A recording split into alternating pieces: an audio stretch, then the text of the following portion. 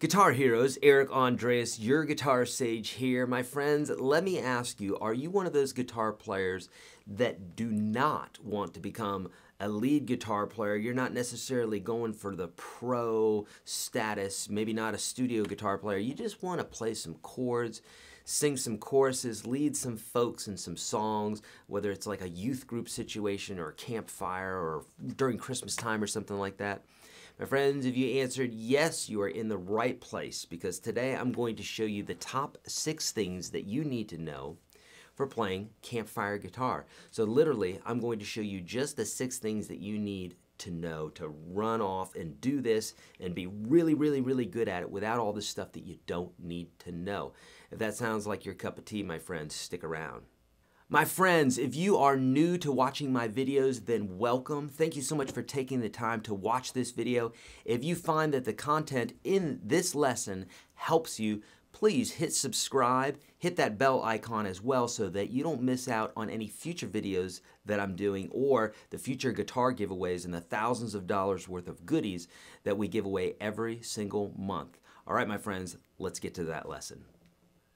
All right, my friends, as promised, the top 6 things to know for playing Campfire guitar songs. I'm going to tell you these 6 things right out of the gate. Then I'm going to give you an overview of what it is that you need to know regarding these. And then I'm going to give you information where you can drill down even further to get more information for free. All right, my friends, here we go. Here are the 6 things, and I'm looking at my little cheat sheet here right now. Number 1, how to strum. Number 1.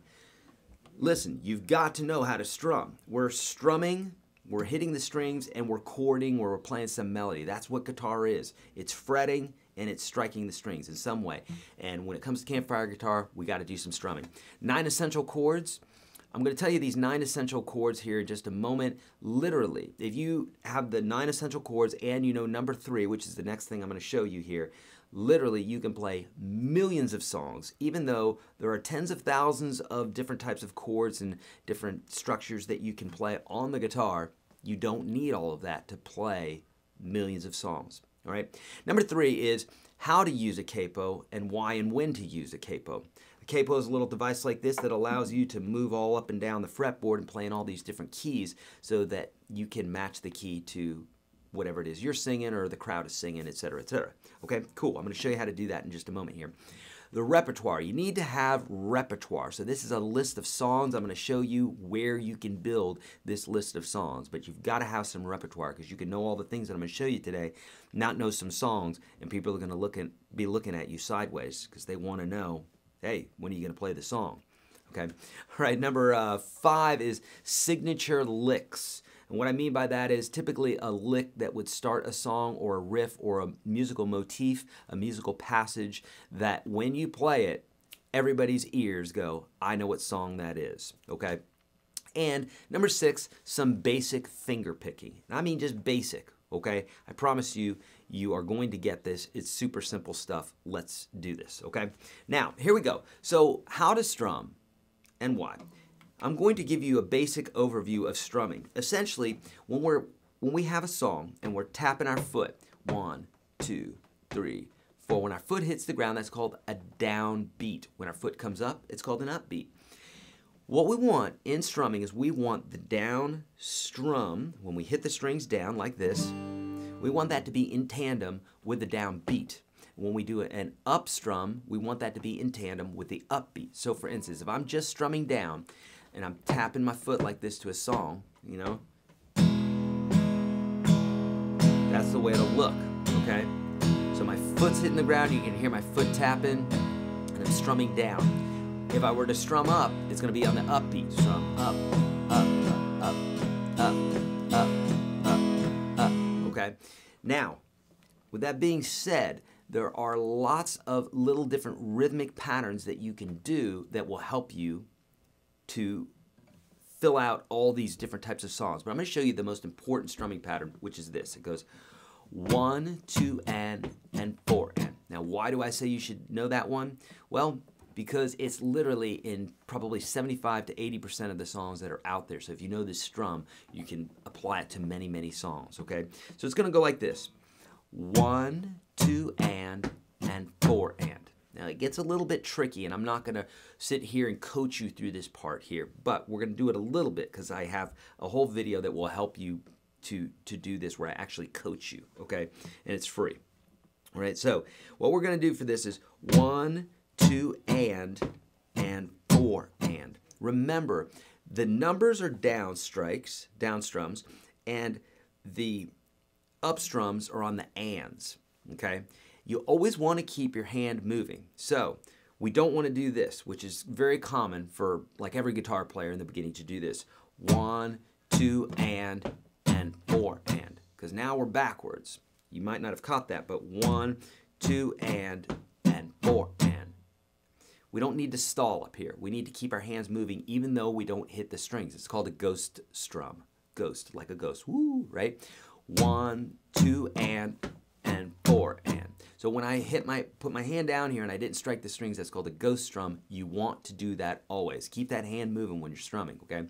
1, 2, and 4, and 1, 2, and 4, and. If it helps, you can always hit your thigh or your knee or the bottom of your guitar here, like 1, 2, and 4, and to give you something to do, because the mind is funny. It does not want, it wants to stall here. Trust me, try this on your own without doing that, and you're going to see what I'm talking about.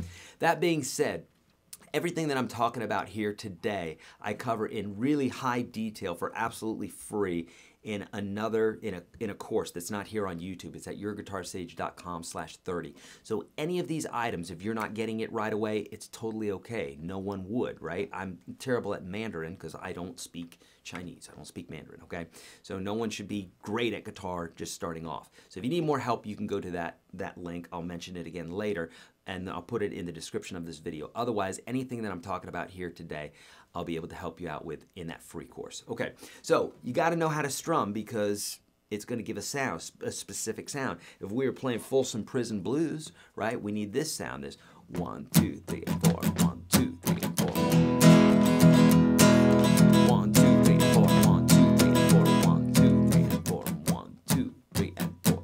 1, 2, 3, and 4. And notice that my strumming on the down beats, I'm strumming down. Now on the up beats, I'm strumming up. 1, 2, 3, and 4, and 1, 2, 3, and 4, and. Okay, and I teach that one as well in that free course. Okay, so let's talk about the 9 essential chords. 9 essential chords. What are you talking about, Eric? There are thousands of chords. Well, there's actually probably tens of thousands of chords when we talk about inversions and jazz chords and everything else and all the different variations. But alas, we don't need to know all that. And sometimes life is knowing what not to learn so that you can make room for the things to learn, right? Especially in today's day and age. So 9 essential chords. If you know these 9 chords, you literally can play millions of songs. And you don't have to memorize it because, again, this is in the free course that I'm going to give you. But here it goes. G major, C major, D major, D minor, E minor, E major, A minor, A major, and B7. And those are all open chords. There's no barring. If you don't want to bar a chord, you've got those 9 essential chords that's going to let you play literally millions of songs, okay? Now, every now and then, you're going to probably run into a chord that you may not be able to play. Maybe skip that song or put it in a different key, and then you're off to the races, okay? Again, we're trying to parse things down just so we can be very focused, so we can only focus on the things that we actually need to learn instead of learning thousands of chords, okay? These 9 essential chords, I've taught this for over 30 years, and my students are able to play literally thousands of songs, okay?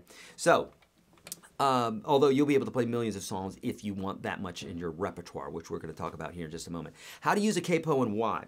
This is a capo. Some people call it a capo. Well, wherever you're from. The Brits call it capo, I believe.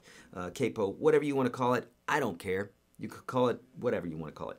Nonetheless, this little clippy thing that goes on your guitar, it allows you to change keys. So why is that important, Eric? Well, it's important because instead of you having to do a bunch of bar chords, which is when you're going to take your first finger and lay it down like this. If you've ever tried to play bar chords, a lot of folks don't like it at first. It's another step up in your guitar playing. So what we can do is we can use a capo, which will allow us to play the same feeling chords. So if I'm playing G, C, and D, I can just move this up and down, and all these different keys play the same form chord, but I'm using the capo, okay?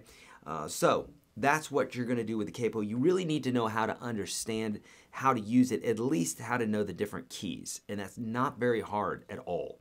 I have a colorful matrix in that system for you, YourGuitarSage.com/30, that'll actually show you exactly if I'm playing a C chord and an F and a G, but I'm capoed at the 4th fret, what key am I in? It'll show you how to do all that stuff, okay? So you gotta know how to use your capo, indeed. Okay, number 4, repertoire, okay? Now here's the deal.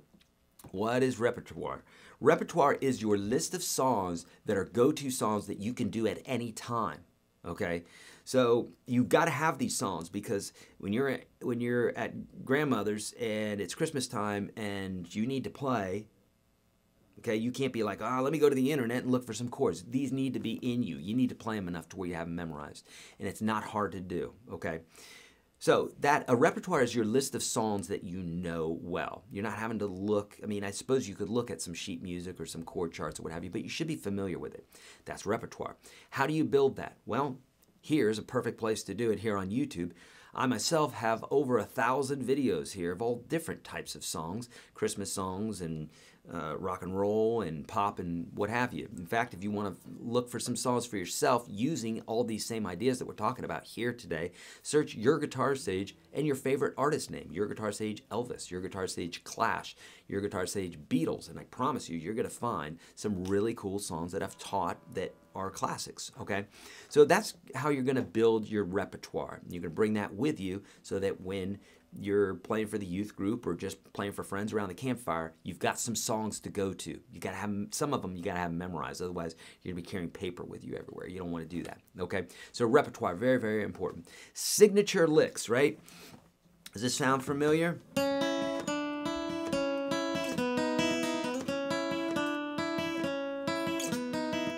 Right, Jenny, 8675309, 8675309, right? You remember that song? So a signature lick is basically a lick that allows you to know what song's being played.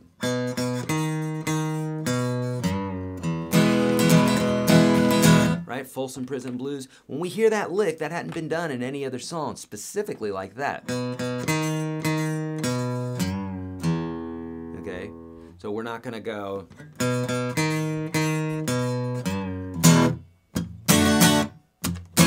That'd be weird, right? Even though it's in the same key. So when we hear that, that is the signature lick. Okay, so knowing some signature licks too, if a song has it, okay, like for instance, Folsom Prison Blues, even if you're not a lead guitar player, you're just learning a couple little melody notes there in the beginning is huge, because that's going to initiate your listener's ear to go, oh, I love this song, okay? So if the song has a signature lick, throw it in there. I promise you it's going to make a big difference in your playing as opposed to just playing the chords, okay? The last one, my friends, number 6, is basic finger picking. Why basic finger picking? Because sometimes songs just need to be played finger picked, right? Sometimes it just needs to be nice and subtle.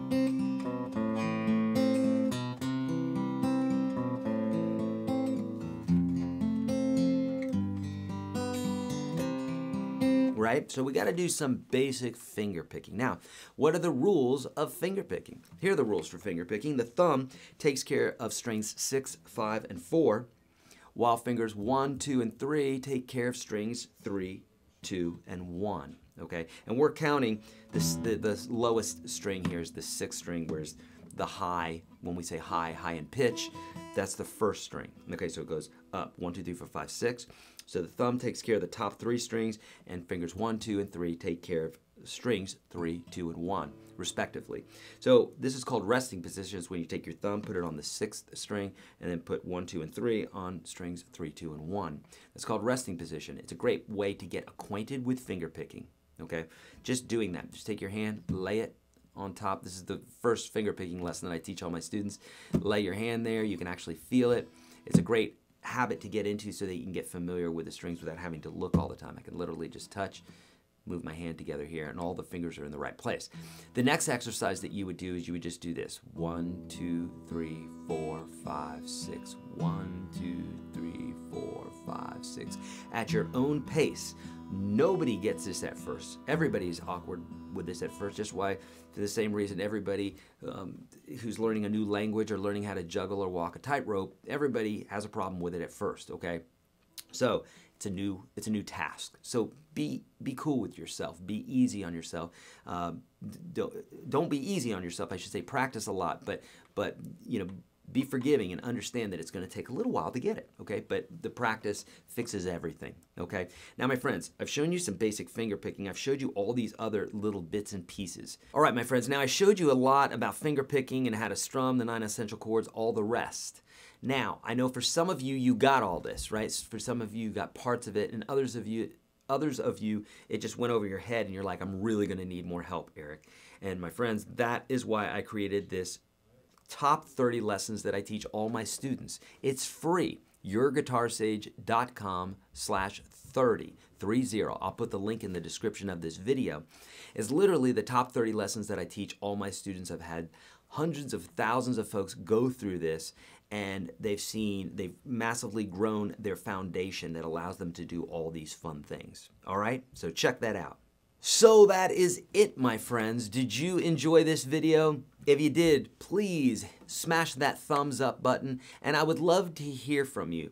Please let me know how this video helped you below. Would love to hear from you. Hey, did you know I'm on Facebook and Twitter and Instagram and all those places? I sure am. And we do all sorts of amazing giveaways. In fact, we give away thousands and thousands of dollars worth of guitars, courses, books, swag, all sorts every single month, and I would love you to be part of that. YourGuitarSage.com/live, or if you join any of the social media bits there, I always advertise on there and let folks know, hey, when we're going live and that sort of thing. In fact, I do about 20 hours of live every single month, and I would love to answer those questions for you on those broadcasts. So my friends, as always, be kind to all beings. Do the right thing, always. Practice your guitar. I'll see you in the next video.